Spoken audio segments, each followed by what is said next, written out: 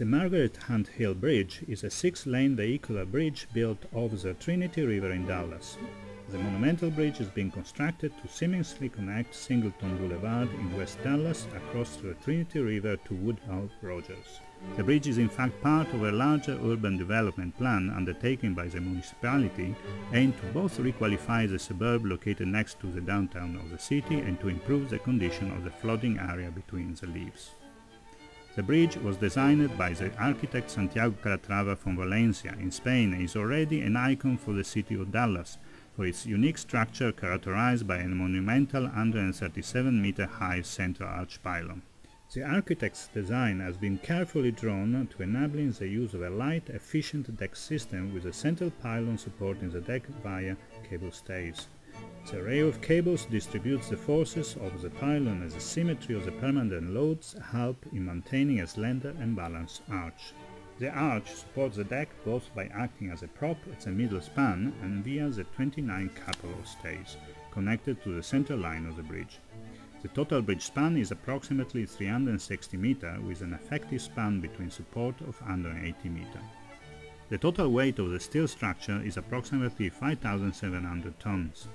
The original cable arrangement with shorter higher cables and longer lower cables create a cable intertwine which produces an interesting effect of generating the line of a parabola on the side of the pillars.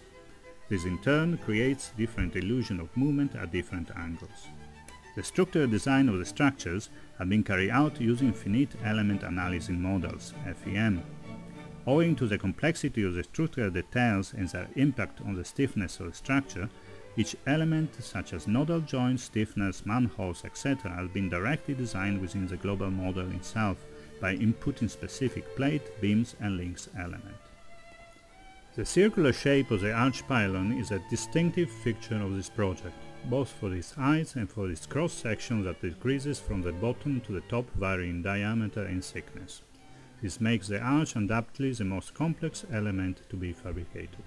The arch pylon was in fact fabricated with a specific technique which involved, for each segment, the cutting and bending under the press machine of steel plate in 4 truncated cone plates.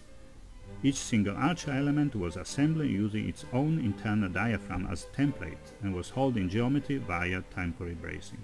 Once the fabrication of the various arch segments was completed, the entire arch was pre-assembled in the workshop using temporary internal bolted joints. The bridge deck is made of a central spine composed by 30 central pentagonal box girder segments. To these primary central structures, about 3.4 meters high and about 4.2 meters wide, the lateral section of the deck, made by the floor beams and the exterior girders, is bolted to make up the 36-meter total width of the deck. The whole production of the steel bridge was done in the Cimolai workshops in Italy and then transported to the job site in Dallas. The arch was erected in segments up to 137 meters over the 2 concrete columns rising from the bed of the river. The arch erection activities and sequence involved assembling and welding on the ground of the arch segment, lifting of the first arch segment in its final position, installation of 6 provisional cables, lifting of the remaining arch segments in their final position, welding at heights of the arch transversal joints between the arch segments, completing of the arch painting activities and dismantling of the platform and the provisional cables. The welding activities on the external transversal arch joints were performed by means of a special design fabricated installed movable platform that gave access to the whole external height of the arch.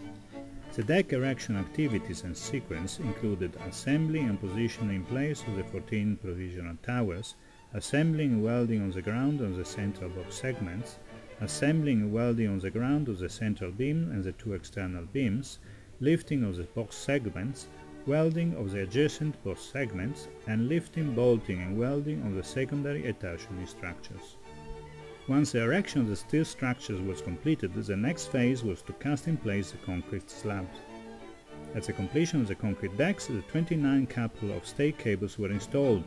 The total weight of the stay cable is 320 tons and the maximum length of the cable is approximately 220 meters. The cable was stressed to reach the design load following a specified procedure. At completion of the stay cable stressing procedure, the 14 provisional towers were dismantled and removed